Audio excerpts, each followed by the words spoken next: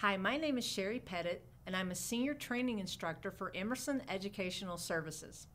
As part of our training focus in reliability solutions, we are hosting a series of educational videos to address some frequently asked questions by end users of the AMS Machinery Manager software and vibration analyzers.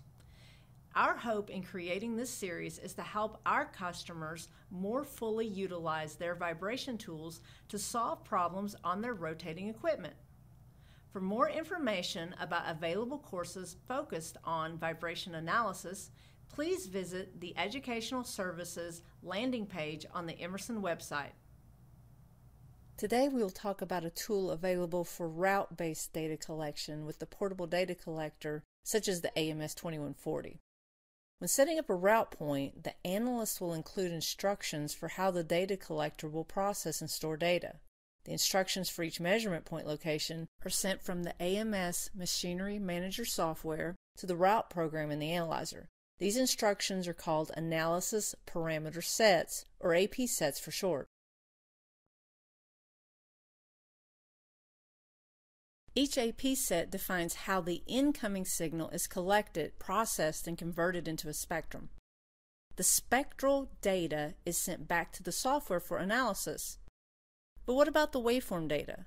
What is actually being sent back to the software for trending and analysis? And what control does the analyst have over this information? We are talking today about the special time waveform. The STW is a tool available in your AMS Machinery Manager software that is misunderstood and underutilized. We could also refer to the special time waveform as a custom waveform. The custom waveform can be enabled for route data collection and provides the analyst with the ability to define the units the waveform is stored in, specify the sample rate of the collected waveform, and define the waveform length for the stored waveform.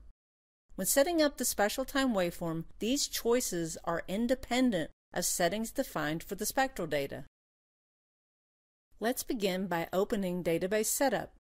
Remember, Database Setup is located on the Tools tab. From the main Database Setup menu, click on Analysis Parameter Set Information. We will define this data collection set for an AC induction motor that runs around 1785 RPM.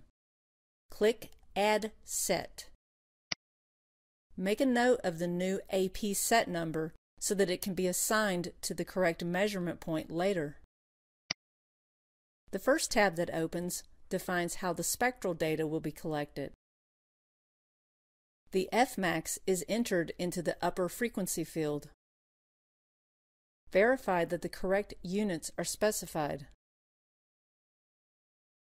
The analyst will also specify the number of lines of resolution, the number of averages, the averaging mode, and window type. Be aware that the percentage of overlap that will be used for this data collection is defined inside the portable vibration hardware. Now let's click on the Waveform Parameters tab.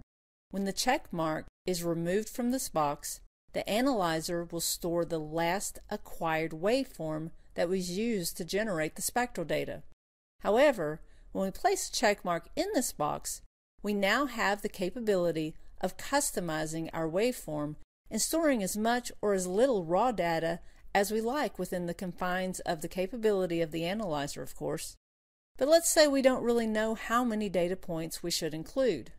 Click on the Fmax calculator and enter the Fmax, which will be used as the low-pass filter. This value sets the sampling rate. A higher Fmax will have a faster sampling rate to catch the higher frequency events. Now enter the number of shaft revolutions we need to store. We'll use 30 revolutions for this example. Because we're using orders units in this example, we will also need to enter an approximate speed for the measurement point. We will enter 1800 for this motor shaft. Click Recalculate. The suggested adjusted values are displayed. These settings will produce a waveform that is approximately 1.5 seconds long, and contains about 46 shaft revolutions. To keep these settings, click Use Adjusted Values. After clicking OK, the parameters defined for trending are also available for edit. After reviewing these parameters and making any necessary edits, click OK. The new AP set is ready to be assigned to a measurement point and then added to a route.